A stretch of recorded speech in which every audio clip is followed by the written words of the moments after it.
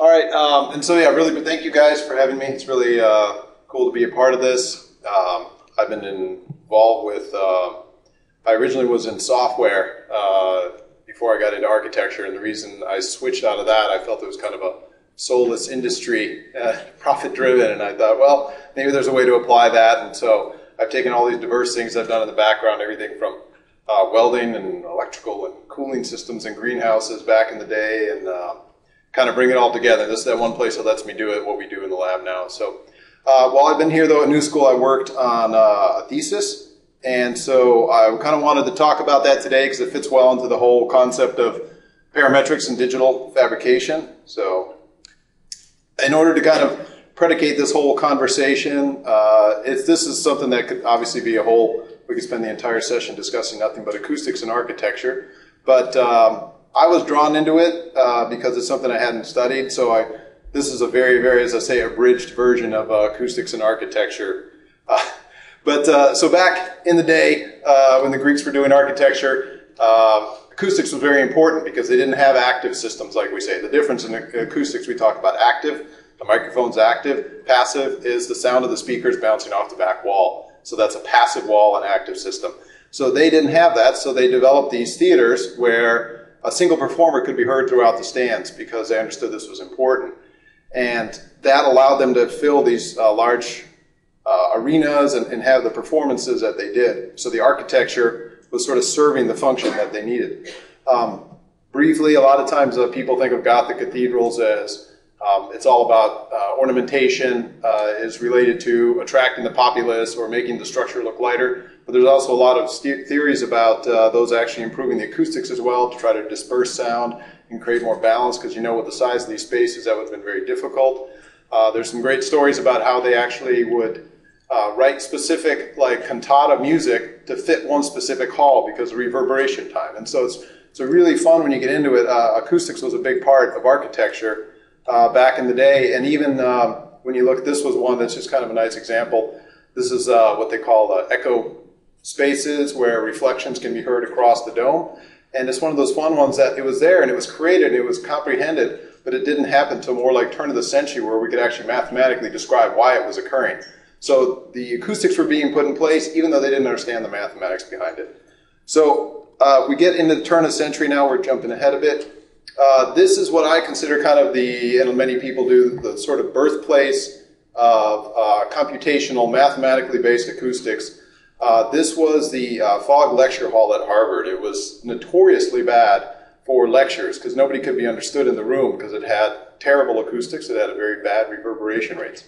So they asked this gentleman who had a PhD in physics. He was dealing nothing with acoustics. Acoustics really wasn't a science at the time. So they asked this gentleman, Wallace Clement Sabine, to try to fix Fogg Hall. It actually, they thought he could do it in a month. He spent 3 years because he was so fascinated by it working on it. So, but to give you an idea then real quick what he was dealing with. So this is real simple behavior of sound because sound travels as waves throughout a space. And when it interacts with the surface, it's going to do basically one of four things. It's either going to go through, and that's when your neighbors can hear you with your stereo. Absorption is when that sound hits the wall and then it stops. Is that me too loud? That's me talking too loud. That's me. So the absorption. Reflection is the other thing that happens. So reflection is when that sound bounces back off the wall back into the space. Then we get diffusion, which is essentially reflection, but it's dispersing that sound across. It's dispersing into a wider area. So those four things are pretty much what create most of the acoustics within the architectural environment.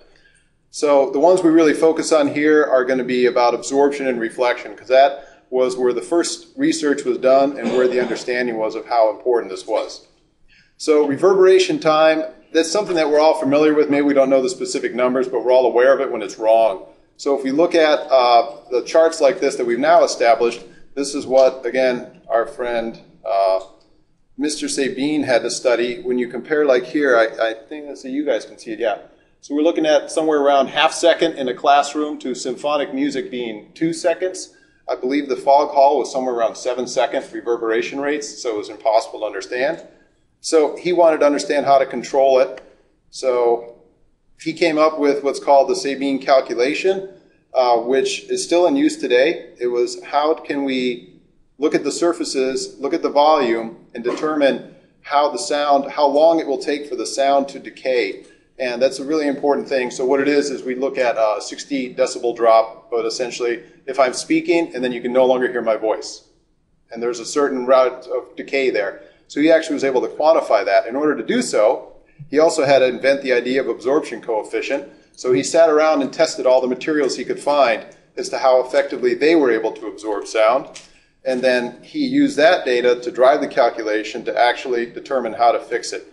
So this is something that's very common today. This is acoustic absorption of materials.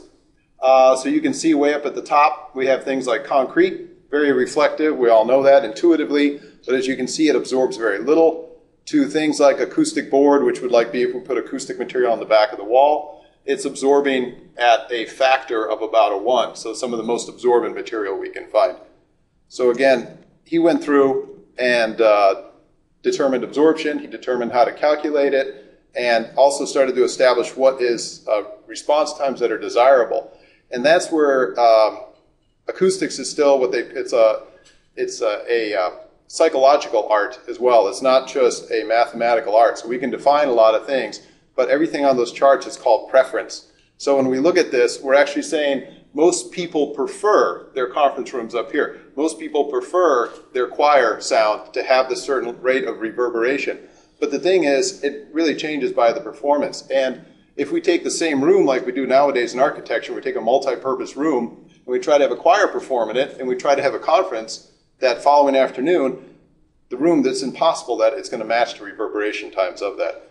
So we try to deal with it now in many, many different ways, but they're all pretty much, again, the passive solutions that we see are adaptations of really simple technology. We put a heavy drape in the back of the wall to slow down. We reveal it when we want more reflection.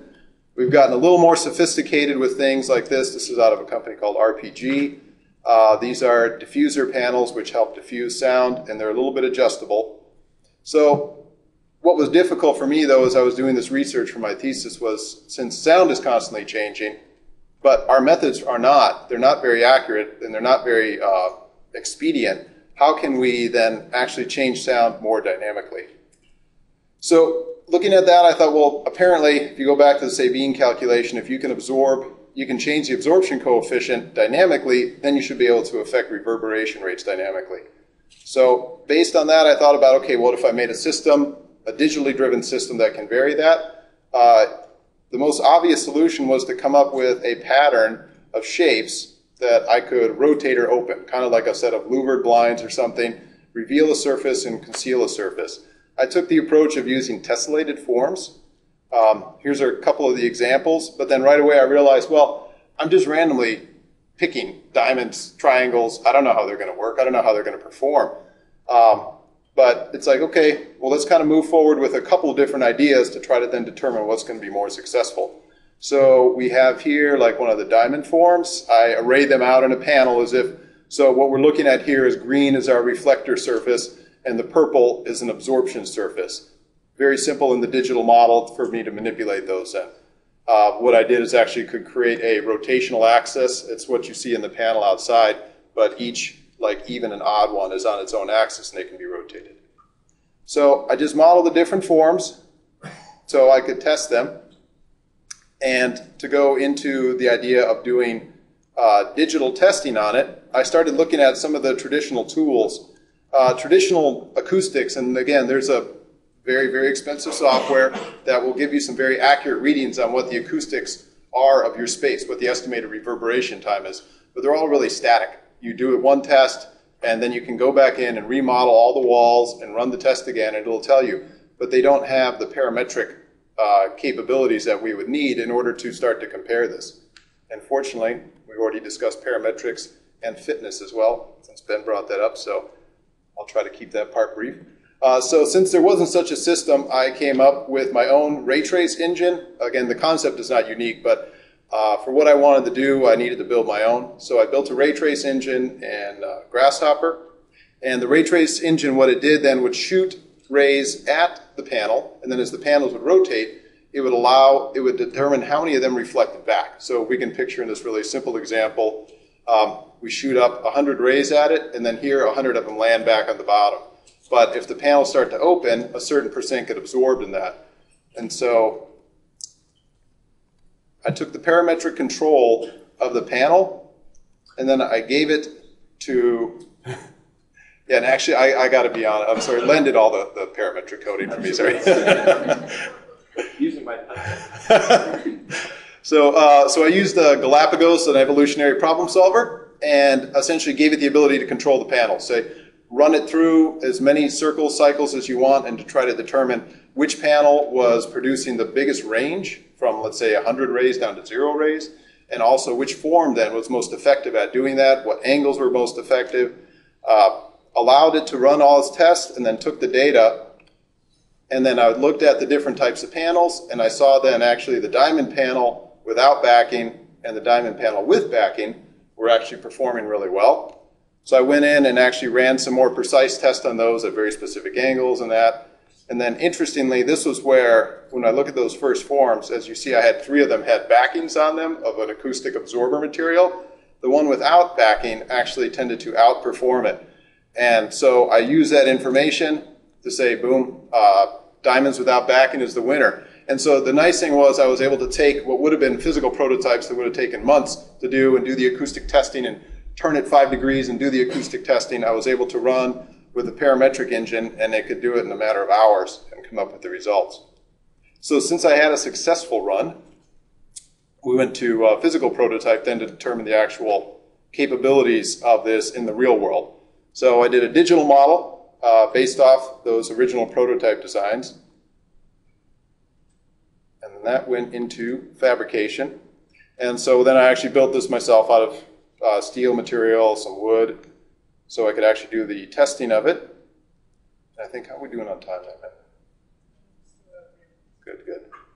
So, and so this was the original first prototype right here, the precursor to the one you see out here.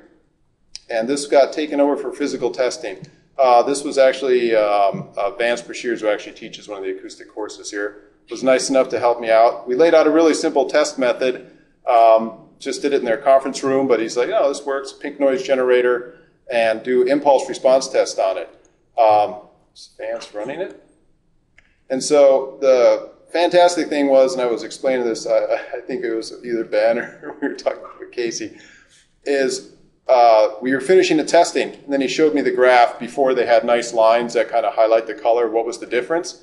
And he was clicking back and forth between the 2 tests and going, yeah, look at this. Wow, look at that. And it's like, so this is good, right? And he said, this is fantastic. So I had that first initial validation of what I had done, which was the fact that the panel is able to do a 12 decibel drop, which is huge. That's like going from a vacuum cleaner to somebody talking. And he's like, if this one panel can do it, this could actually be quite successful.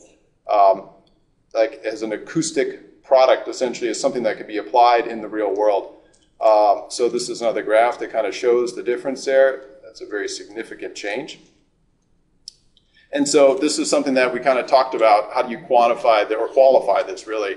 And so that's when you look back to that chart of absorptive materials, what the panel is doing is it's changing from the equivalent of polished concrete. So if you were standing in front of a wall of them, as if the wall was built of polished concrete, and as the panels are opening, it's as if suddenly the wall was made out of 3-inch foam. And what I always really like is everybody has that ability. You can close your eyes, and with me talking, you're like, well, I think the wall's about 30 feet away this way. This wall sounds like brick. We can all do that. And so that's always what's been exciting to me, is to see this one go forward in the future and let people experience not the lighting or the cooling or the whatever, the aperture openings of the windows changing, but the sound changing around it, I think could be really exciting.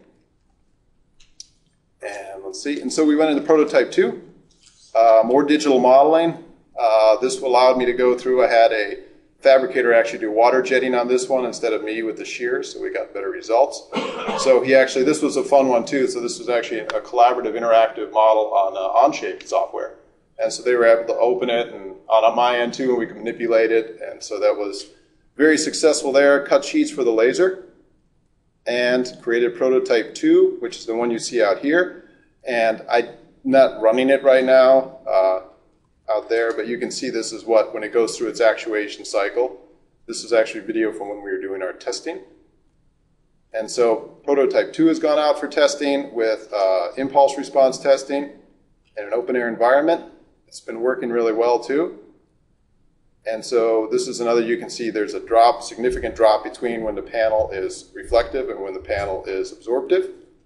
And this is, if you can see, this might call it a cheap animation by clicking between the two.